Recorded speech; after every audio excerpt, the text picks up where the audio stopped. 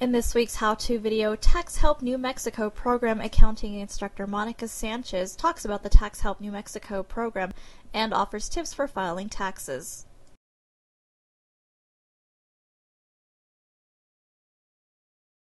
This will be our 5th year with Tax Help New Mexico. It's actually a statewide program that began in Albuquerque and now has spread across the state.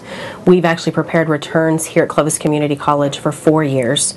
The students take a class the week prior to classes starting. We come Monday through Friday and then all day on Saturday that 1 week. They take the course, and then their final exam for the course is actually the IRS certification exam for volunteer preparers. And then as part of their course requirements, they're required to spend at least 20 hours volunteering when we open for the community, actually preparing returns for low-income or elderly members of our community.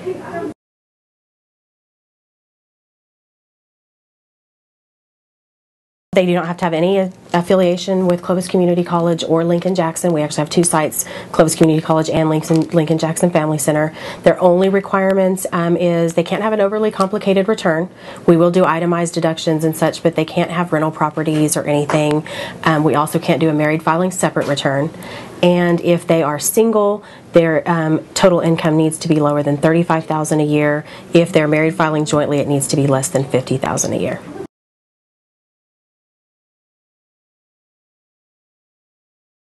We are required to see valid original Social Security cards for every person listed on the return. If it is a married filing jointly return, both spouses must be present. They must also, of course, have their Social Security card and a valid photo identification. And then they just need to bring any of their tax forms, of course, any proof of income, W-2s, 1099s, any of that type of information. They also need to bring, this year there's a couple of new things. If they bought a home in 2009, they need to bring that information. If they itemized last year, we ask them to bring their last year's return. And then this year we also ask that they bring their real estate taxes amounts, because that can increase their standard deduction this year. That's new for 2009.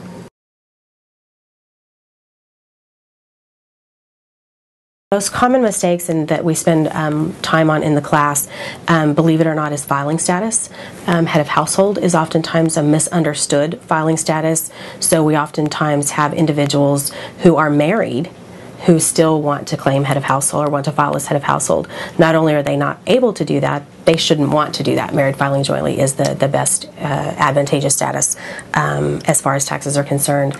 The other common mistake we see, particularly here because we deal with students, is students that are college age that are still able to be claimed by their parents wanting to claim themselves. There's an assumption that if they claim themselves, they may qualify for more financial aid, or perhaps they won't have to, then financial aid won't have to look at mom and dad's tax return anymore. And the tax law is very specific that if you can be claimed by someone else, you cannot claim yourself. So if a child is able to be claimed by mom and dad for whatever reason, even if a mom and dad chose not to claim the child can't claim themselves.